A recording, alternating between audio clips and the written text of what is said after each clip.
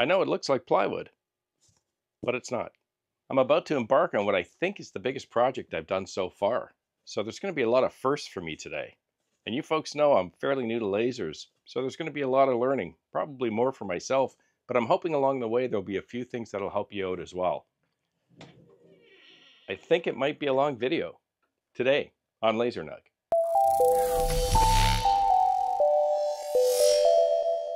So at a high level, I'm going to be working with a few firsts today. I'm going to be doing the first material test card I've ever done. Over the last 6.5 months or so, as you folks know, I do my settings from scratch, and I've kind of strayed away or stayed away from material test cards. But I'm going to give it a shot today, only because I have some preliminary type settings, and that gives me kind of a bit of a base to create my material test card in Lightburn. Second thing is, I'm using what's called Craft Plywood. It looks like plywood, but there's no plies in the middle. It's MDF. It has a few benefits, I think, or advantages over plywood. You may have found, depending on the grade of that plywood or the different types of plywood, you may run into inconsistencies between the plies as to how consistent or how full the plies are. You may run into areas where you have gaps in the ply, or you may run into areas where you've got more or less glue in between those plies. With an engineered material like this MDF, it's got a consistent core all the way through. So I shouldn't be running into any of those issues. It should be a little more stable to be cutting through and to be using for projects. Even this 1/8 thick or 3 mil stock stays pretty much flat. I bought this stuff about 6-7 months ago. I just hadn't tried it yet. And it's been sitting on my shelf, and as you can see, it's still flat.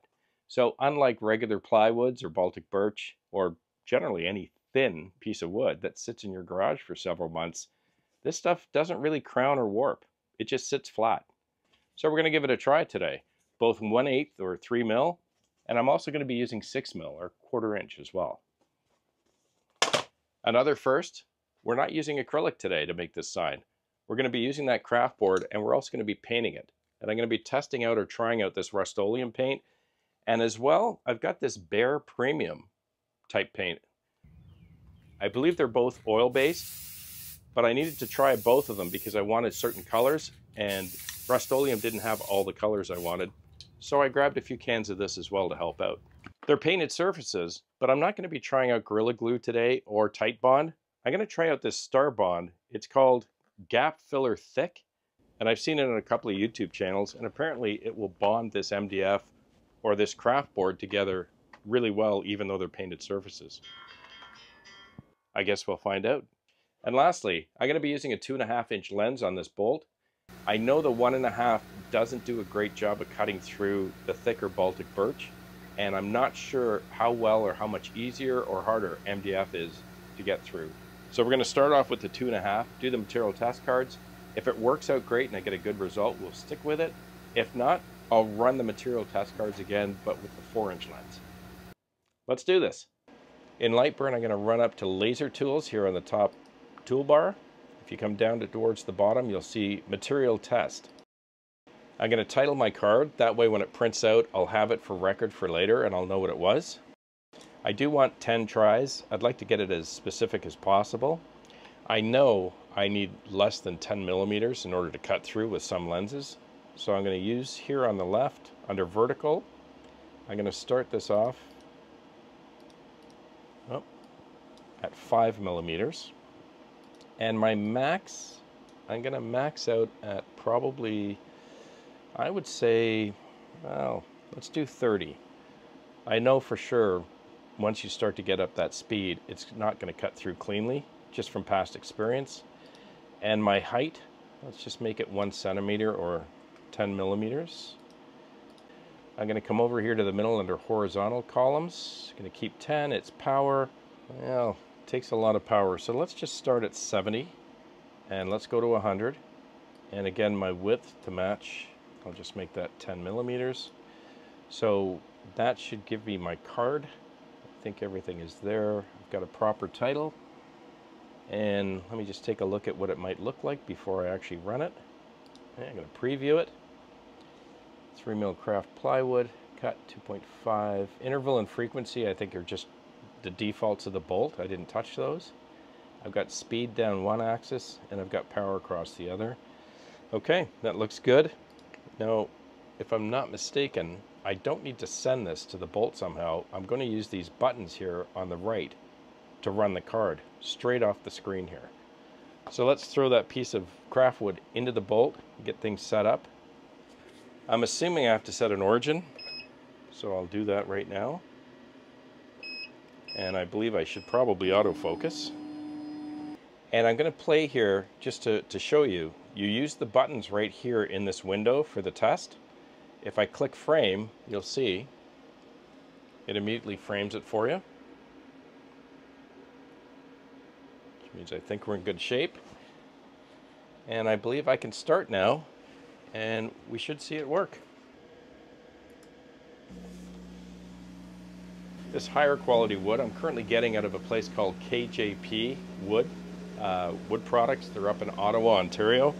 And so far, I'm pretty pleased with the products I've received. A couple of other things I believe I figured out here. You've got 3 settings that you can change down here at the bottom of this window. Here you've got edit material settings. If you click that, I believe this is the default, so to speak, for what it's going to do on that test card based on the material. And it's been defaulted here to a high air. It's line mode, 1 pass, and this is, I think, a default to cut. And then your settings, I guess, in your tests will change. But the key here is that it's set to line and it's got high air on it. If I look at the text setting, it has the same default here. Line, high air, same settings. And similarly, this last box says edit border setting. Had I caught this earlier, I probably should have pumped this up to one of the cut settings so it would actually cut the card right out of my plywood or my craft wood. I'll probably just run it through the table saw now, or maybe just make a box, set my cut settings so I can cut them out of the material. But again, it's set to line and high air. So although I haven't tested this yet, if I had planned on doing engrave settings, I think I would have come over here and changed this to fill and either left the air on or off. I usually keep it off when I'm engraving, and then that, I believe, sets kind of the default settings for the material, and then it will run your test. But instead of being in a line mode, it'll be in a fill mode. Let me run the 6 mil, and then we'll get together and take a look at what the results are. So let's take a look at our 3 mil or 1/8. That was the outcome without me touching or trying to push any of those blocks or those tests out of place. All of those blocks or those squares fell out all on their own when I picked up the piece. So that's the end result of it right here. And based on these results, I then changed the parameters of the set for the 1/4 inch or the 6 mil. If we take a look at the back, you'll see that there's minimal scorching anywhere. There's the odd spot, but not really anything to be concerned about, especially if I'm going to be painting this. This 6 mil was a bit of a different story. There's a lot more gradient or resin marks from these cuts. I changed my speed parameters from between 5 and 15 millimeters based on the fact that it couldn't make it through the 3 mil, so I knew it was definitely not going to make it through the 6 mil. And we've run it again. All of these between 70 and 100% at 5 mil, they all fell out. So I've got a bit of a range here to work with, and I've got it in very small increments, so I know if I'm cutting cleanly here, I don't need to put it to 100%. So step 1 is complete.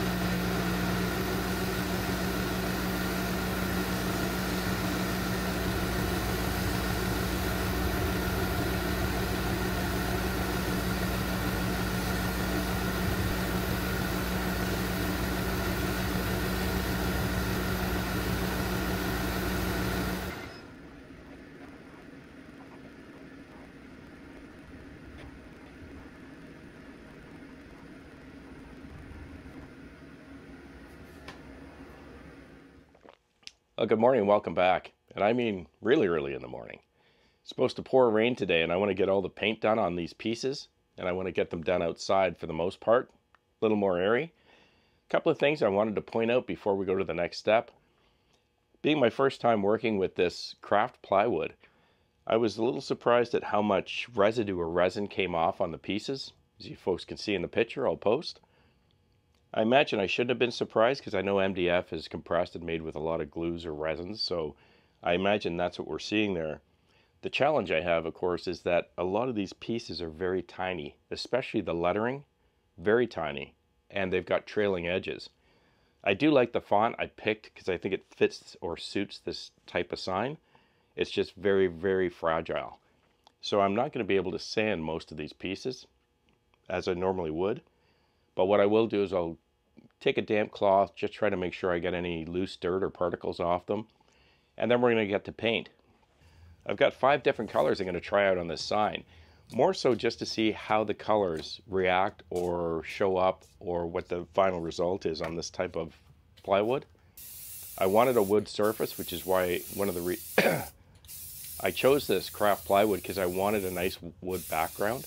And I'm hoping that with or without the resin on them, that the paint will adhere and stick. And I guess that's part of this whole test. As I may not have mentioned at the beginning of the video, I've never done this before. Usually before I do a video, I've done some kind of preliminary work. But I thought I'd try something different today, and I decided we'd just do it together. That way we'll see what works, what doesn't work.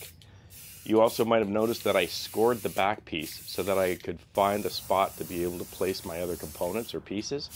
I'm not sure if the scoring is going to show up after the paint. And if it doesn't, I have a plan B, which, thinking about it further now, probably should have been my plan A. But we'll see. Both this Rust-Oleum and this Bare paint is supposed to be paint and primer. So in theory, it should be able to cover up those resin spots, but we'll see if it comes through the paint at the end of the day. Morning. It's day 3. Let's finish this sign. Parts are all looking good. Paint turned out nice too. Couple of notables before we begin gluing. The paint adhered really nicely to the surface. The score marks we talked about do actually show up very, very lightly through the paint. So I think I've got just enough there that I can figure out where my pieces go. One thing I should have done is on these raised pieces, I also should have scored the inside letters and I didn't. So I'm going to have to wing that. And I'm not too great at that. Don't really have a straight eye. But we'll be alright, especially since this is a whole test, this entire sign. But all of my colors and the pieces seem to have turned out great. My letters are super tiny, so I've got a few utensils to help out. Got a sheet down just as a backup. Got my nitrile gloves. Got my Star Bond. A little bit of coffee. I have my pick, tweezers, and I snuck up into my daughter's room and I snuck out with these little pointed tweezers. Hopefully I won't get any glue on them because I don't think she'll be happy if I do. Lots of paper towel, a little spare, a rag, some water. The instructions don't say how long that glue is going to take to cure or to stick or to fix. So I've got a couple of spare boards here as well as a big weight. As I glue different pieces together, I'm going to throw the weight on top of it at least for a couple of minutes just to help it bond. And otherwise, I think we're in good shape. Let's finish her up. This Star Bond came with 2 tips, as well as some really, really tiny, almost syringe style add-on tips, which I think are going to be really helpful with these tiny, tiny letters.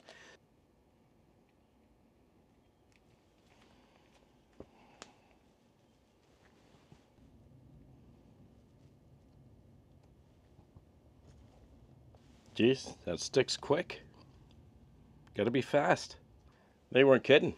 All you need is a tiny drop and it immediately bonds.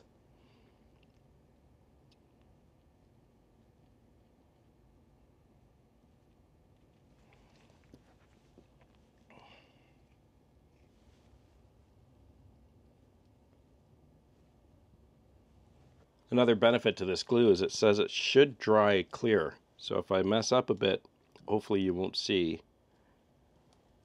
any glue sticking out the sides.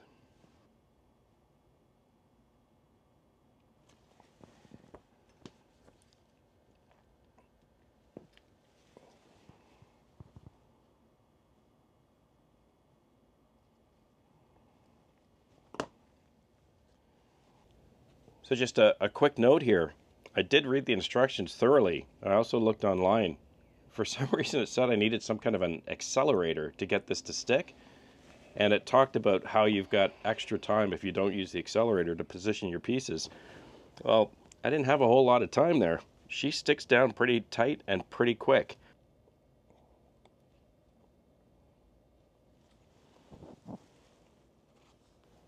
Boy, that stuff sticks quick. There is not a lot of time to fool around.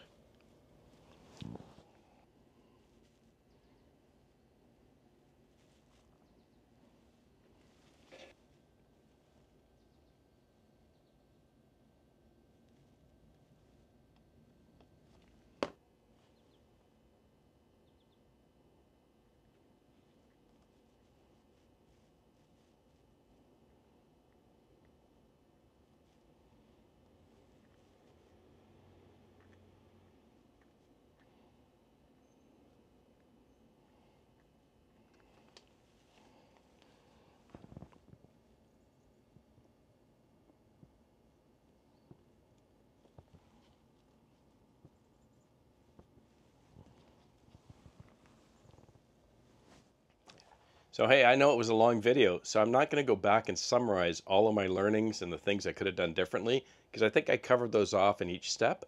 But I do want to finish off. This Star Bond thick, this is great stuff. And the fact that they give you those tiny, almost syringe-like tips really help with the tiny letters and the tiny pieces that are going into your project. I think the sign turned out pretty good. I'm really happy with it. I'm happy with the way the paint turned out. I can see the wood grain in the background, which being a sign that I'm putting up at the cabin, I wanted that wood grain effect. Went on nice and even. Not sure if I'm going to throw a coat of Varathane on it or not, because I kind of like that raw look. But all in all, I think we learned a lot. Turned out great, and I'm going to be hanging it proudly in the kitchen.